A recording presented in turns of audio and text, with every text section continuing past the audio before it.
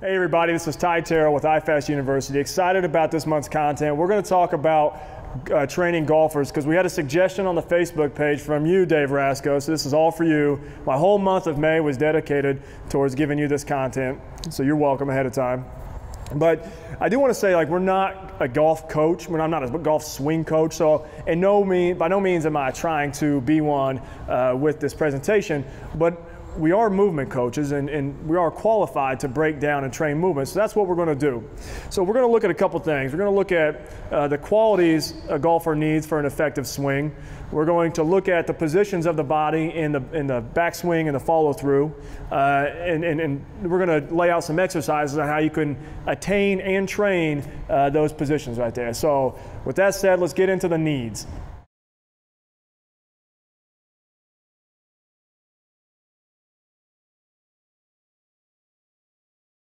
All right, now it's time to introduce some dynamic work into the training program for golfers because the swing is dynamic itself. So Brandon's going to, he's going to actually face me, and he's going to get into that right lunge position. And med ball scoops allow us to kind of finish over that hip or load that hip. So as Brandon does scoops to the wall, he's going to find his right arch, keep his right knee out, consistent with all our other exercises prior to this. So he should have a little bit of a right butt, and he's going to scoop underhanded to the wall, and he's going to, that's going to kind of get him into teach him how to get into his right hip, get into his right hip, get into his right hip. He's also dynamically right trunk rotating here. Good. Then he's going to flip around to the other side. Now he's going to go left foot forward. Now we're teaching the finish in the golf swing. So he's finishing through that left hip. Good. Nice job. So you should see kind of a controlled foot up front. You don't want the knee moving around a lot. You may see the left foot try to supinate and the knee kind of go out, a little bit of varus right there. So we want to keep those as controlled as possible and limit the amount of movement there. So we're going to transition from there to bring everything we've done together to a side med ball throw.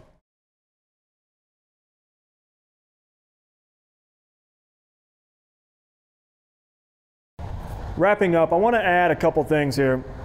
So you've seen us go through the progression of essentially it's core work, but core work from on the ground to just isolated core work to integrating all the moving pieces that are involved in a golf swing.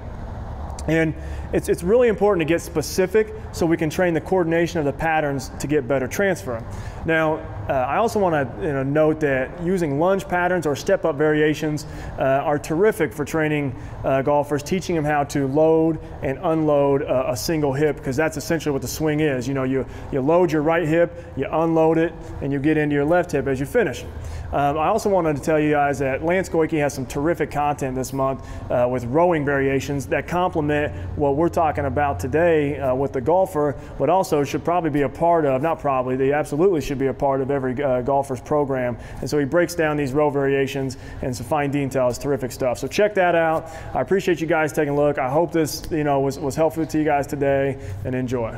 If you guys have any questions, comments, please head over to the iFastU Facebook page, throw them up there. I think conversation is probably the best part about this. I know I look forward to it every month. It gives us a chance to kind of grow with each other with the information that's being put out.